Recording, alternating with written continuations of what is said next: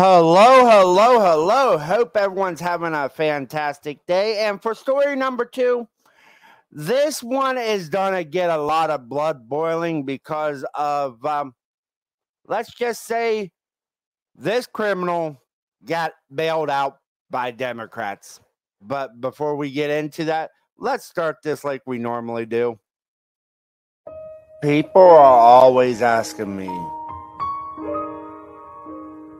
why am I so angry?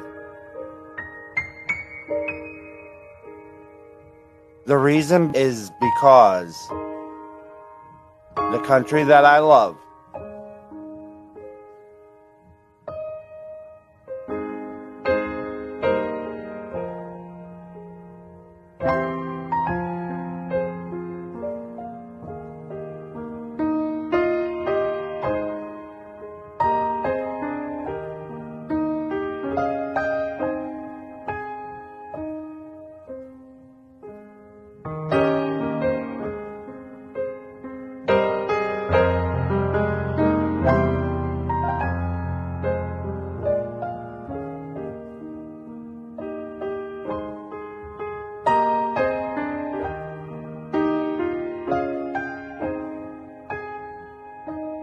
is destroying itself from within.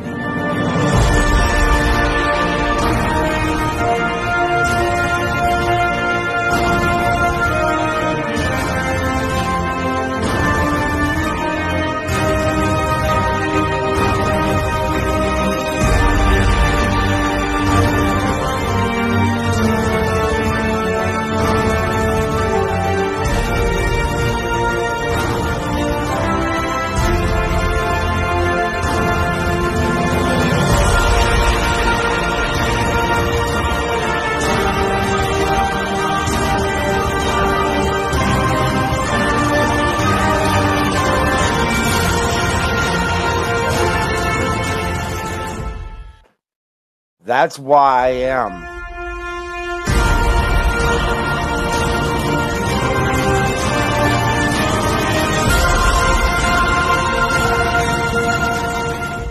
The angry conservative.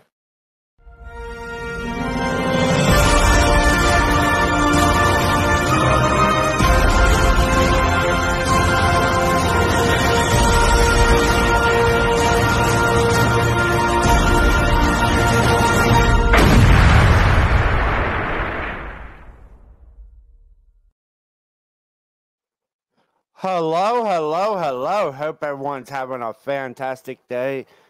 And yes, you read the headline correctly. Domestic abuser bailed out of jail by leftist organization, arrested for murdering mother of his children 1 week later. That's interesting.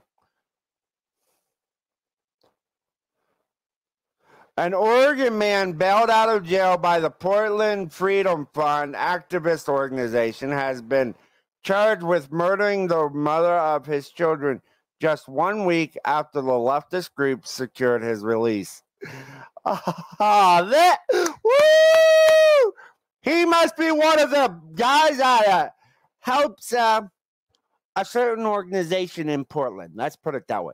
The Portland Freedom Fund describes itself on its website as a volunteer-ran abolitionist organization currently dedicated to reducing harms perpetrated against our Black, Brown, and Indigenous neighbors by the criminal justice system through posting bail so they may navigate their case from a position of freedom. All right, here we go.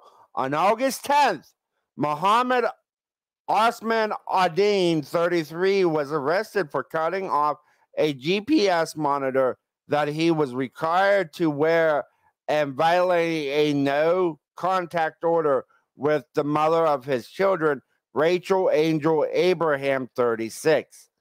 In a May petition for a restraining order, she had accused him of violence and threatening to kill her with a gun.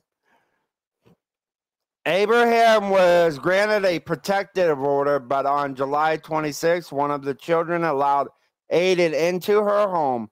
After gaining access, he reportedly strangled and threatened her. He was arrested and held on charges of felony strangulation, coercion, and misdemeanor criminal mischief. This was Aiden's sixth arrest for domestic violence involving Abraham. This is this. Way to go, people! Way to go! Way to go! You did a great thing for this family. Aiden was only jailed for 10 days when the PFF posted his bail, which had been set at $20,000.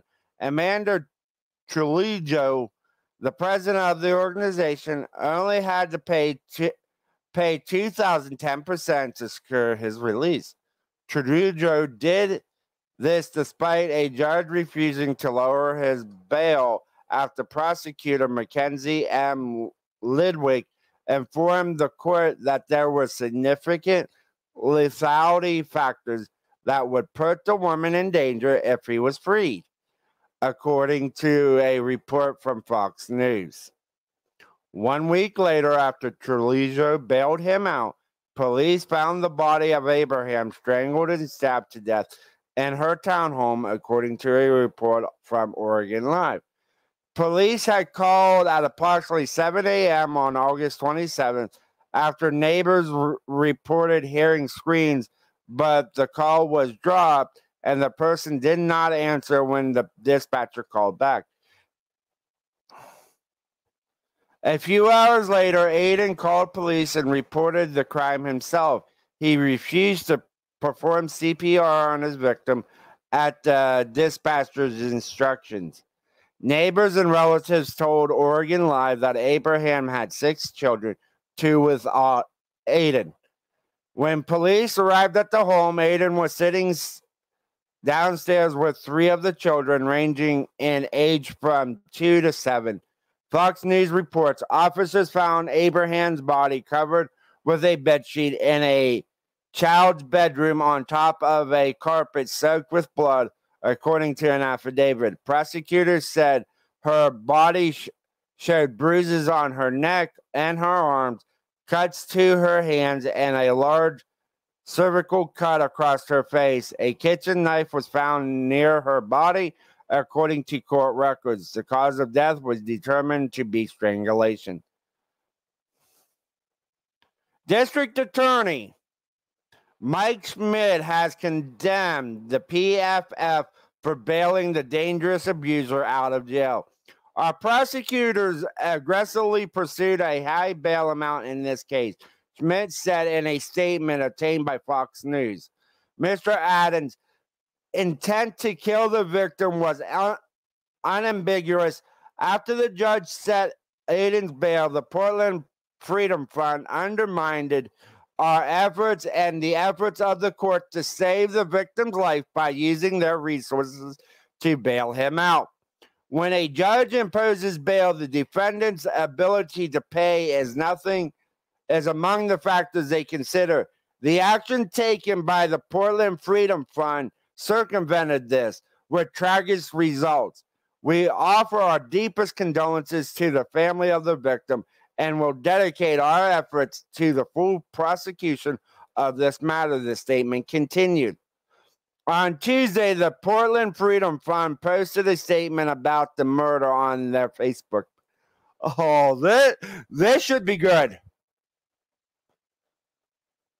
Our thoughts are with the families and communities affected by this tragedy, particularly the children who have effectively lost both parents.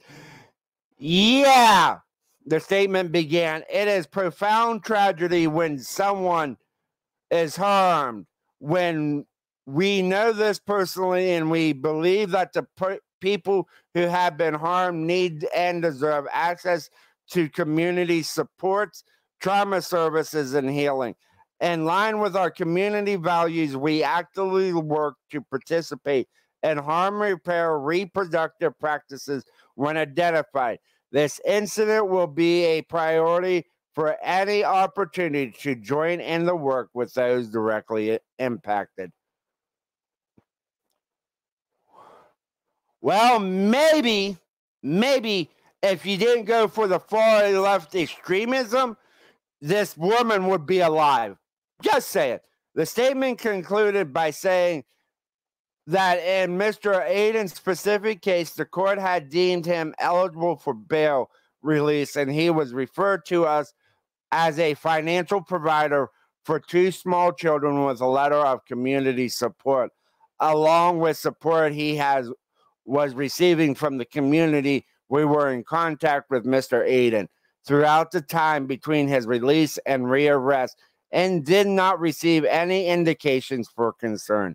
No, you would not say if you did, or you wouldn't actually admit if he did say that he was going to kill her. We know how you guys work. We're not dumb. Let me know what you guys think. Was this preventable? Or was this something that had to happen to show these people that they're dealing with monsters from time to time? I just don't understand this. The Portland Freedom Fund, yeah, they should have left well enough alone. But, you know, these people do not understand that some people might say they're going to do good, but they don't. Let me know what you think down below, down in the comments. I'll see everybody on the next one. Oh, say, can you see by the dawn's early light what so proudly we hailed at the twilight's last gleaming, whose broad stripes and bright stars through the perilous fight o'er the ramparts we watched were so gallantly streamed.